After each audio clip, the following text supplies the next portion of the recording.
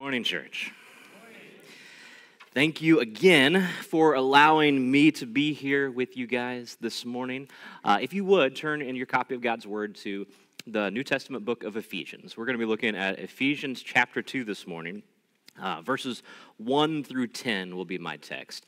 Will be the text. My name is Chris Merritt, and I have the privilege of serving as the executive pastor at Tabernacle Baptist Church in Decatur. And one of the great things that our church body has allowed me to do is to be able to come and serve other churches occasionally. I have a limited amount of time. I'm allowed to do that a year. They keep me in line, so that way I just don't go preaching at churches every week, but they give me the privilege to be able to come and share the Word of God with churches just like yours. And I thank you and your pastor for allowing me to do that several times, and again this morning. And I'm excited to share with you what God has put on my heart. And more importantly, as I've shared with most of you at some point in time, I am a Mounder. I am from Blue Mound.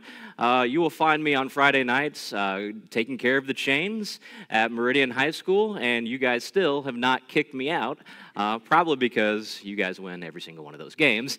There was actually going to be a football player from our team who's kind of been grafted into our youth group recently, who was supposed to be here, but I can make all sorts of jokes because he didn't show up.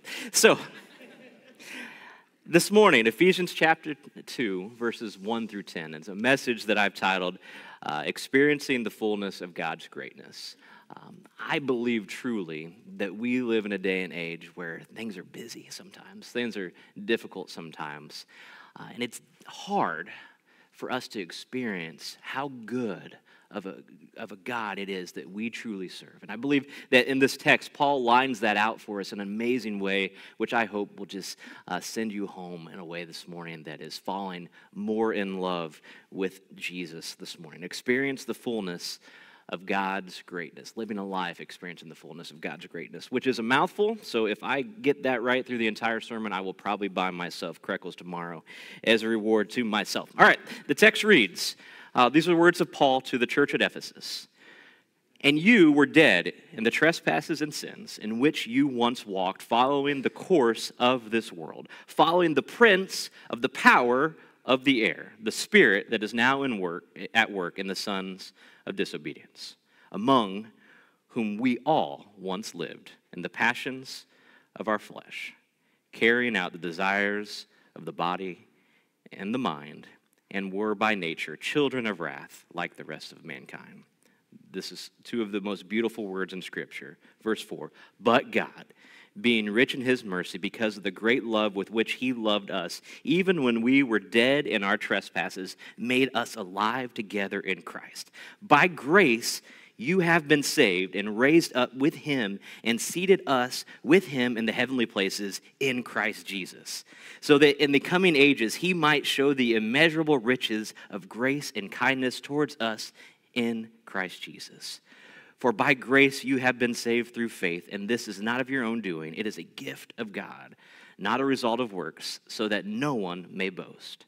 For we are his workmanship, created in Christ Jesus for good works, which God prepared beforehand that we should walk in them. Heavenly Father, God, I thank you for this church body, their ministry in this community. God, I thank you for the privilege it is to come and share with them your word, to be able to open it and say, this is a reminder of how good our God truly is. God, speak to our hearts. God, speak to my heart this morning when we have questions, when we have doubts, when we have just busyness and trials. God, remind us of the amazing grace that we see through Jesus Christ. God, I ask these things in Jesus' name.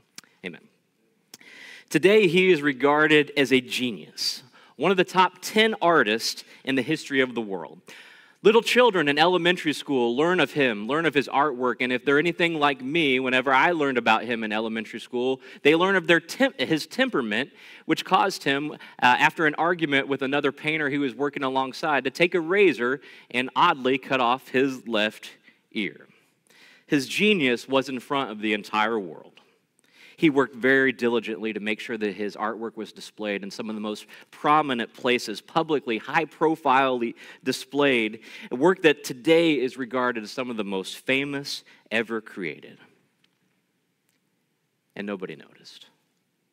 Famously, there is only one record of his hundreds of paintings selling, and it sold for such a low price that it didn't even cover the cost of his paint during the life of Vincent van Gogh.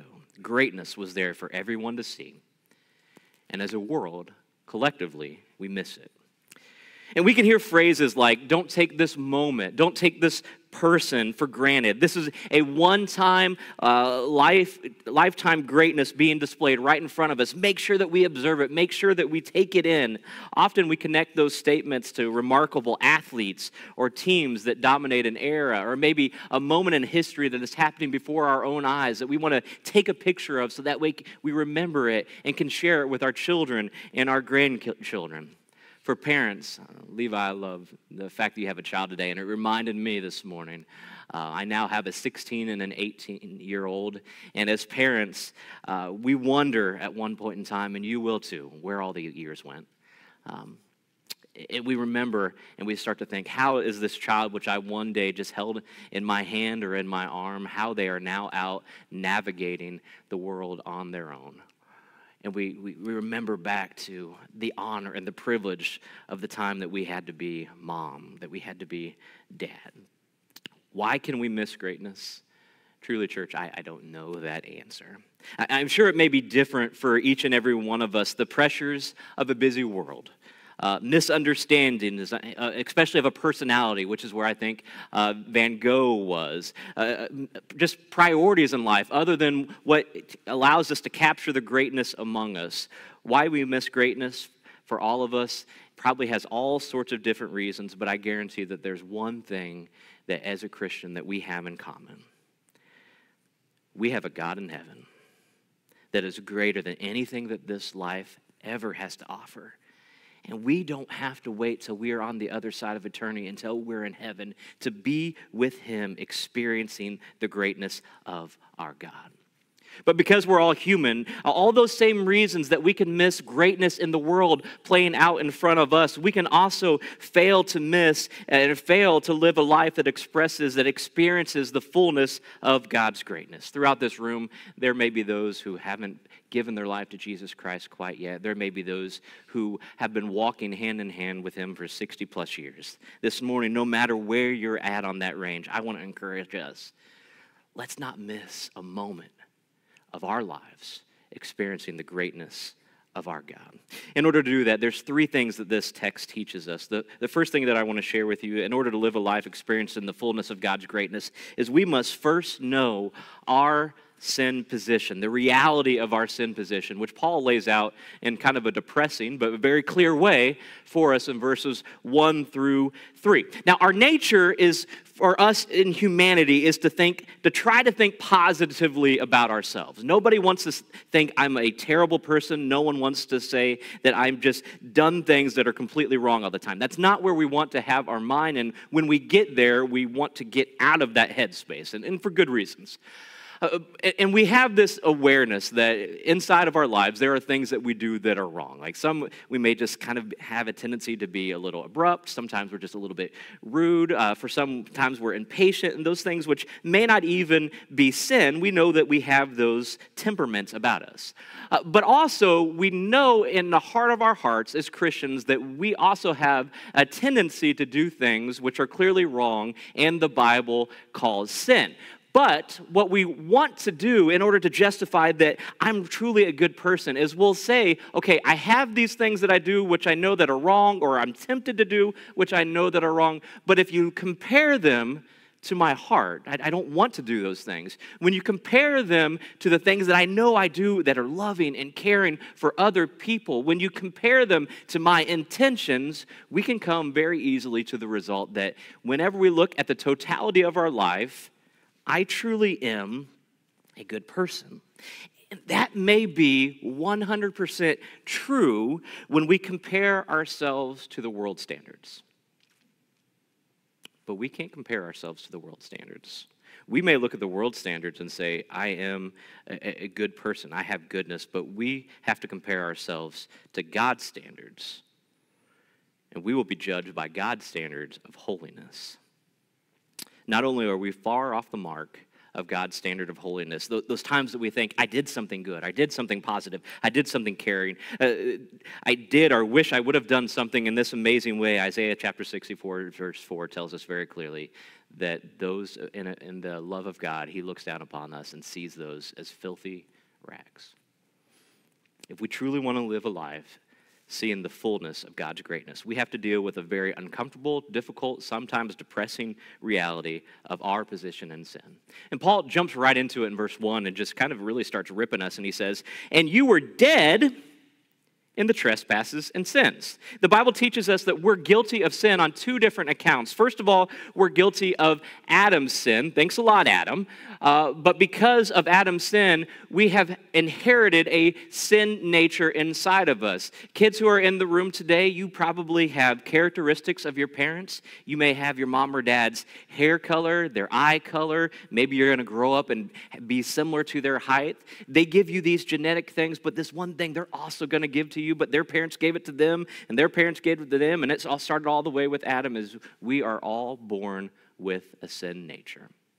Even from the moment of our conception, we needed a Savior. And then number two, we also are doubly guilty of sin because of our sin in our lives, which we'll dive into a little bit deeper here in a second.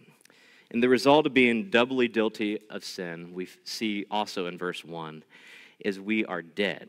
Of course, this means spiritually dead, not physically dead.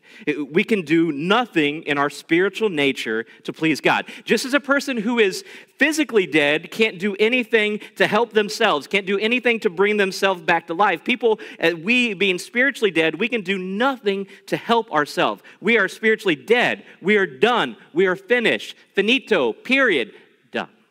We're spiritually dead.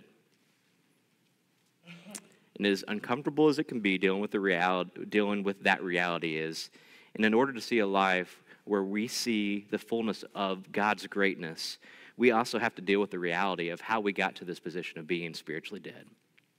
Which Paul, in the encouragement of this text, after he tells us that we are spiritually dead, he also tells us that we're the ones who chose this. Now, whenever we talk about the fact that we are guilty of sin because of Adam, because of we were born in a fallen body, I can get that. If you came up to me and said, you know what, that's just not fair, I could probably get on board with that. The fact that we need a Savior from the moment of conception, that doesn't seem right, that doesn't seem fair, but I think Paul kind of also thought that we might think that, which is why he continues on in verse 2 and 3, whenever he says, in which you once walked, following the prince of the power of air, speaking of these sins, the spirit that is now at work in the sons of disobedience, among whom we all once lived in the passions of our flesh, carrying out the desires of our body and the mind, and were by nature children of wrath like the rest of mankind. Not only did we inherit a fallen body, we all chose sin to follow Satan ourselves. Now, I mentioned that I have now a 16 and an 18-year-old son. They were not big for cartoons. They wanted to go outside and play in dirt and beat stuff up and tear things apart. So I probably haven't watched a cartoon in like 10 to 12 years. That's just not the nature. They're older, and even when they were younger, they had no interest in that. They would like to eat dirt and play in puddles. It's what they did. But I remember very vividly when you would see cartoons, and this may even be a little bit from my childhood, there would be these episodes where the character in the story, and it wasn't always a cartoon, sometimes they were in real life and they just added animated cartoons, would be needing to make a decision.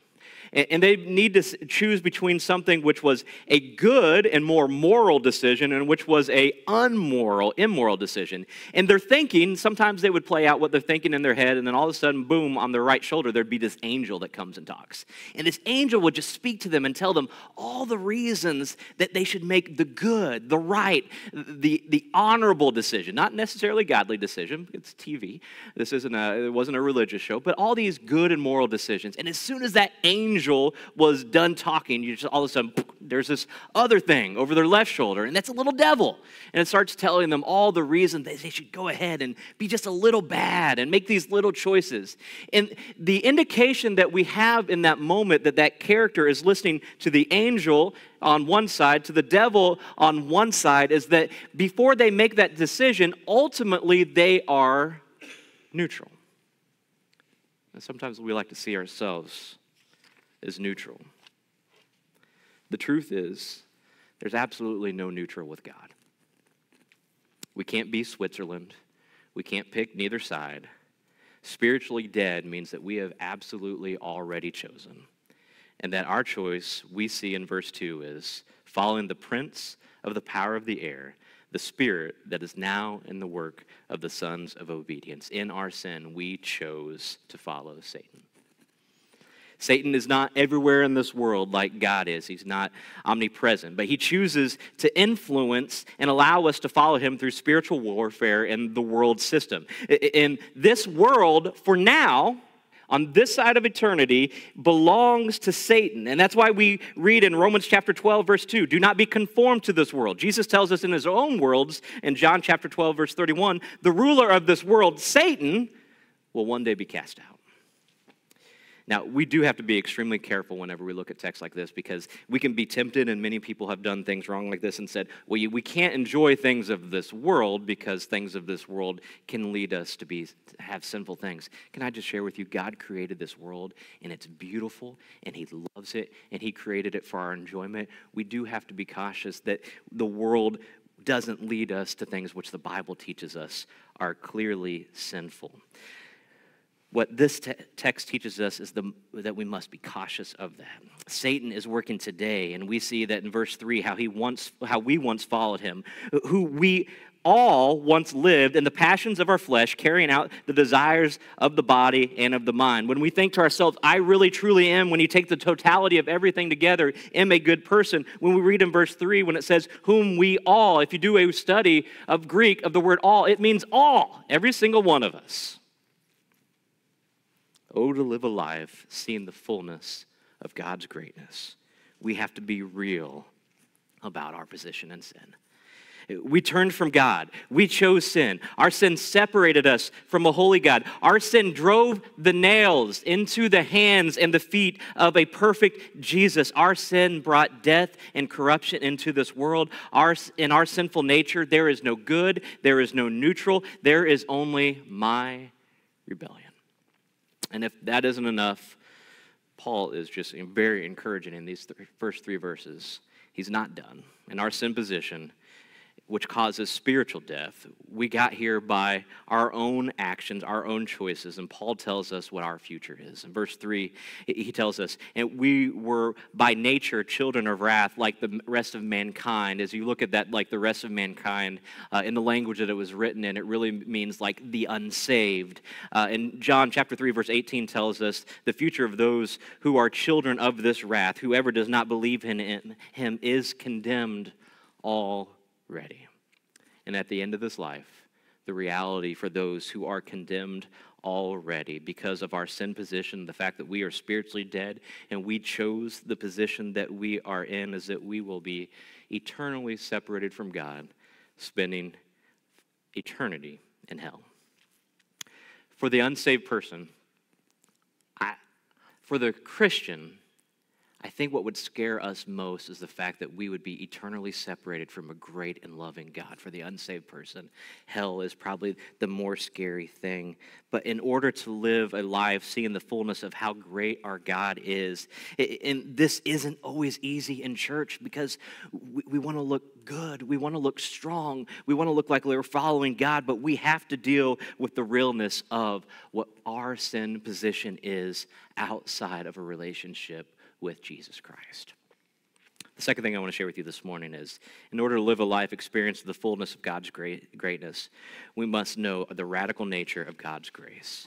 Paul really spends verses 1 through 3 verses, telling us information that should want to make us take ourselves out back and really just kind of beat ourselves up. It's the reality of it. I don't like reading this text. I love to get past the first point so I can get to the second point whenever we look at Ephesians chapter 2, eternity in hell. My actions earned it. No goodness in me. Spiritually dead. Because I'm spiritually dead, there's nothing I can do about it. But then these two life-breathing words, but God.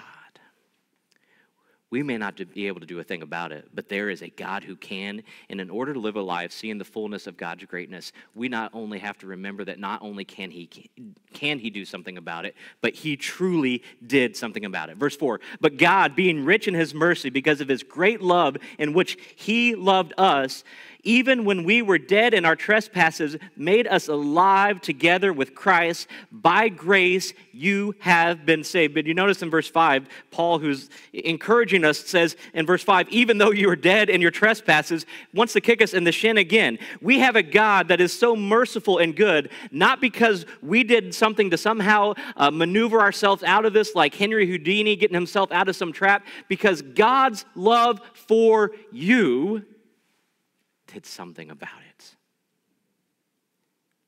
And not because of anything of our goodness, not at all. Even though we rejected him, because of his great love for us. God created a way to rescue us from ourselves. Paul didn't tell the Ephesian church, if you're not familiar with the book of Ephesians, Paul had spent about 3 years with the church of Ephesus before he wrote this letter to the Ephesian church. So he assumed that they would have known how God saved us from himself. But I want to share that with you this morning. How does God rescue us from spiritual death? He sent his only son, the second part of the Trinity, down to earth. We think that we have to humble ourselves whenever we deal with the reality of our sin position. The one in which through creation was made, the one through which creation is maintained, humbled himself to come down to an earth which we broke and be born about as humble of a birth as possible. Placed in a feeding trough. Grew up poor, simple, nothing deserving of a king.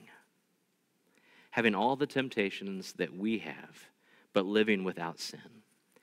And at the right time, provided us an example of baptism, being baptized by John the Baptist, which ushered in 3 years of his recorded ministry for us, ministry that had some extremely high highs and had some really low lows.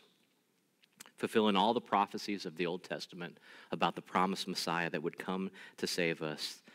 And then finally, at the right time, one of the lowest of lows that could have been experienced, he was betrayed by one of those that was closest to him, so that out of the great love in which he loved us, the fullness of the righteous wrath of God was placed on him instead of being placed on us.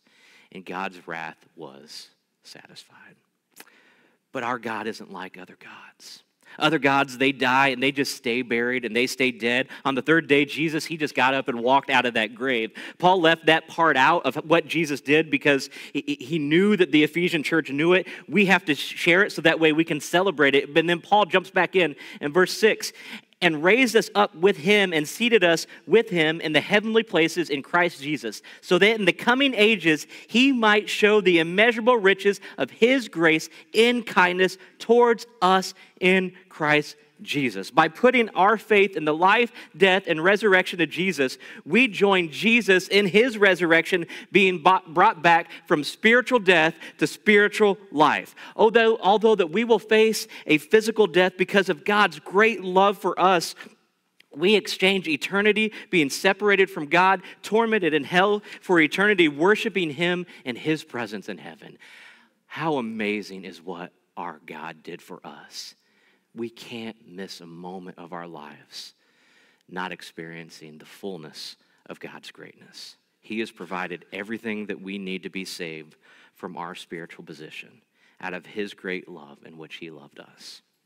Paul finishes highlighting the radical nature of God's grace by sharing with us how we receive it. And it is extremely complicated, and it's also extremely simple. Verse 8, for by grace you have been saved through faith. And it is not of your own doing. It is the gift of God, a result of works, so that no one may boast. How do we receive it? Faith. Faith that we were actually in this sin position, but God loved us so much that he sent Jesus to die, not just for the world, but for you, to forgive me for my sins because of his great love for us.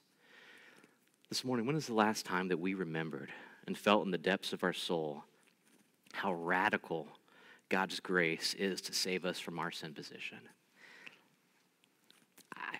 I think we can be broken by the times. If you've been in church for a long time, I didn't grow up in church, but I've been there long enough now, that we walk through this church life and we hear what I shared with you, which Paul didn't share with the Ephesian church, just step by step what Jesus did out of his radical love for us to take the wrath of our sin upon the cross. And it kind of becomes normal. We're used to hearing it, and we don't feel that in the depths of our soul. What Jesus did for us is never normal. It's never not radical. It's never not life transforming. And I can feel in those moments where I look back on it and I just, okay, yeah, Jesus died for me. I died for my wife. Let's move on. Man, how wrong that is. God loved us in a radical way that nobody else will ever be able to love us. The miracle of salvation should have that radical feel for us. I want to share with you just a few texts of a song. We sing it regularly in our church. We sing it regularly in our youth group. I'm Not Allowed.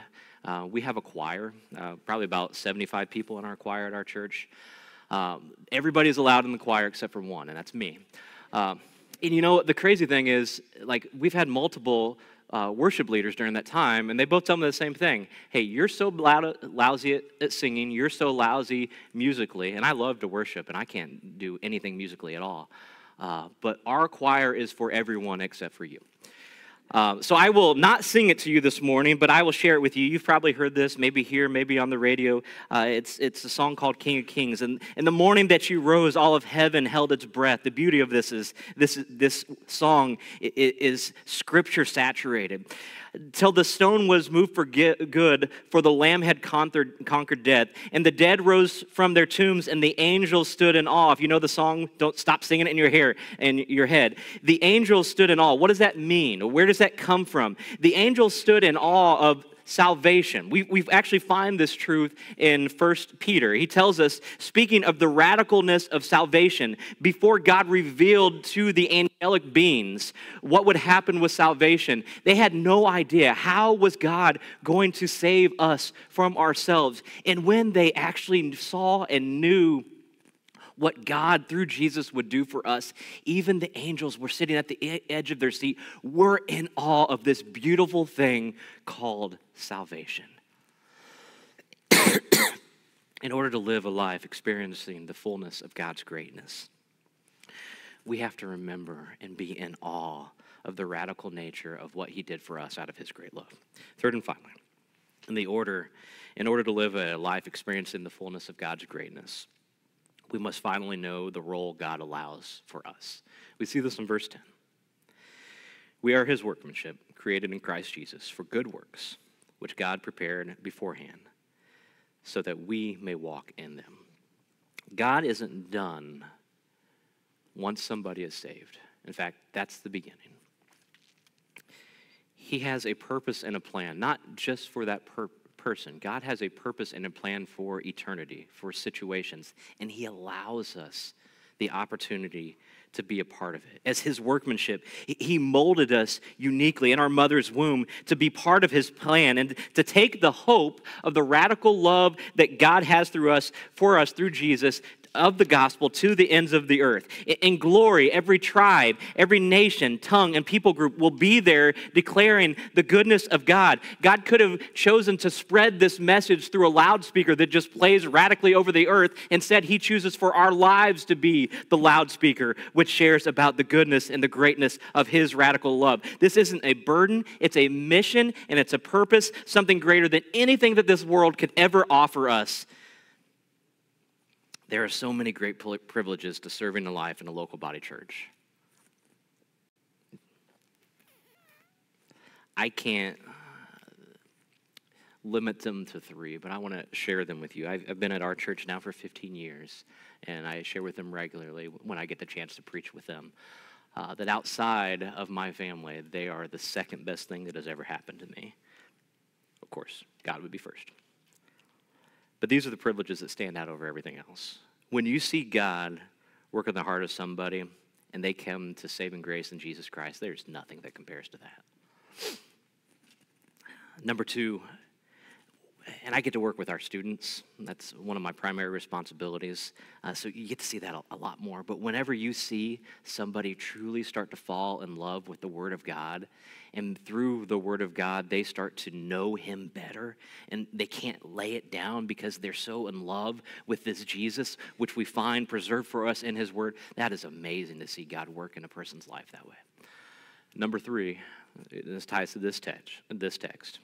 When someone in our church family connects the purpose that God has for them with the way that He has designed them uniquely, and a door opens for them, and they're scared to death to walk through it. But out of faith, they take a little step, and then God opens another door, and after a few of those steps, their eyes are open to, I have had these skills my entire life, and it seems like what God is opening up to me is the reason that God has given these my entire life. I just didn't know it.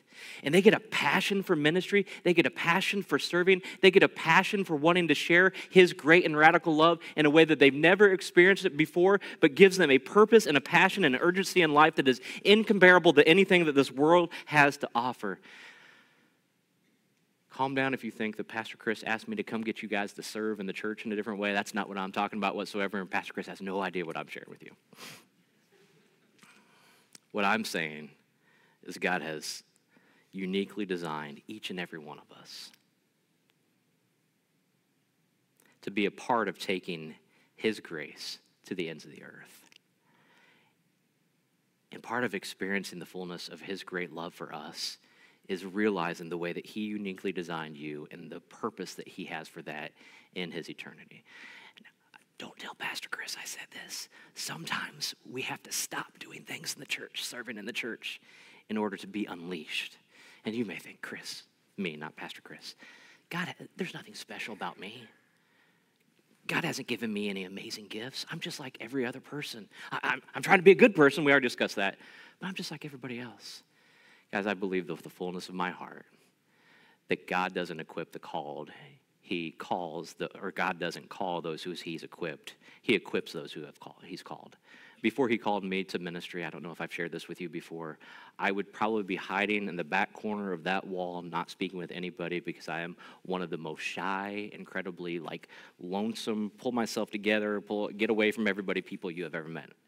When God called me to gospel ministry, somehow all that went away.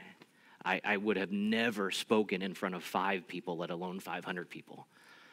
God, when He calls you to something, equips you with that skill. It doesn't mean you're necessarily born with it, but man, whenever He unleashes you for the purpose that He has in your life, there is nothing like it, and there is nothing like seeing your brothers and sisters in Christ grab onto that and take on with that. God will provide for His church. In order to live a life seeing the fullness of God's greatness, we must know the role that God allows us to be a part of it and cling to that with eternal joy. At this point, I go ahead and ask the worship team to head back up as we get ready to close. In September of this last year, just a few months ago, a Van Gogh painting that had been stolen and nobody knew who had stolen it, and anonymously was delivered to a detective to his home, wrapped up in bubble wrap and an IKEA bag. Why not? If you're going to steal a painting that's worth millions of dollars, put it in an IKEA bag. That just totally makes sense. The detective, the rationale that ended up being uncovered was the detective had gotten so close to solving the case of who had stolen this painting from the museum that the thief who had stolen the painting decided, you know what, it would be better for me just to return the painting to the detective than it would be to ultimately be captured. The painting was valued at over $6 million. The greatness of the artist completely missed while he was living. Now just one sample of his greatness worth over $6 million.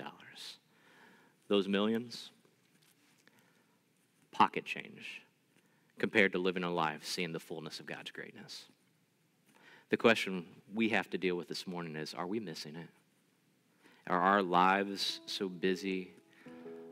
Do we have other priorities? Maybe we've just gotten off track of seeing how great and merciful and loving our God truly is. Are we missing it? Do we check that box of salvation? years and years and years ago. So the depths of our depravity, where God saved us from, we're good. We will experience heaven on the other side of this eternity. What I want to share with you this morning, if that's where you're at, is don't miss living this life, experiencing the greatness of how good our God is. We don't have to wait till we're in heaven worshiping him. We can experience that today. Let's live a life seeing the fullness of his greatness. If you've never given your life to him, the opportunity to do so is always now. You don't need a special moment. You don't need a special prayer. What you need is the reality of what he did for us out of his great love for us and the trust in him by faith. God, thank you this morning for the opportunity to share your word with this church body. God, I pray that your spirit has worked in our lives. God, that even if one person is taking a moment and pondering how great you truly are, what situation that we were truly in before we see the words in Ephesians chapter 2, verse 4, but God, and has lifted them up in a way, then God, everything is worth it because you are honored. Much is made of you. God, give us a passion for you. Give us a passion to serve, not to see great things done through us, but to see great things done through us for you. God, we thank you. We love you. In Jesus' name, amen.